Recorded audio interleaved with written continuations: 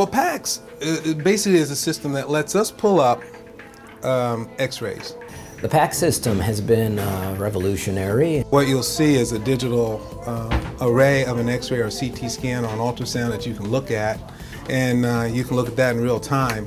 But also it'll archive things. You can actually go back and look at an x-ray or CT or an ultrasound, say from yesterday, maybe the last 7 days.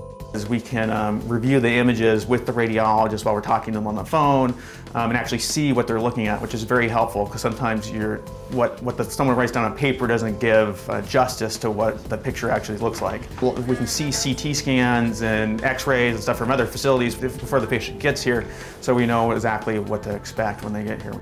We used to have film that had to be developed and you had to put it on the view box, and that had a big time delay all by itself.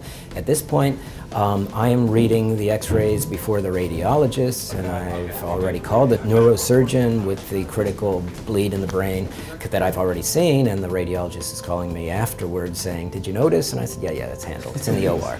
And that would have been impossible when I started in this job. Right. What do you want me to do? Give her something finally on? Yeah, right. There's a million examples I can go into how the PAX system can save lives. I had somebody with a gunshot wound, and I'm looking and I'm looking and I'm like, I don't think that bullet penetrated his chest.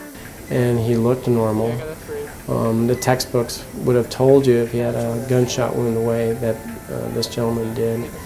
We should have put in a chest tube at that point, talked to the radiologist, and he says he told me the bullet didn't penetrate. By not making the intervention, I certainly put this gentleman through a lot less trouble.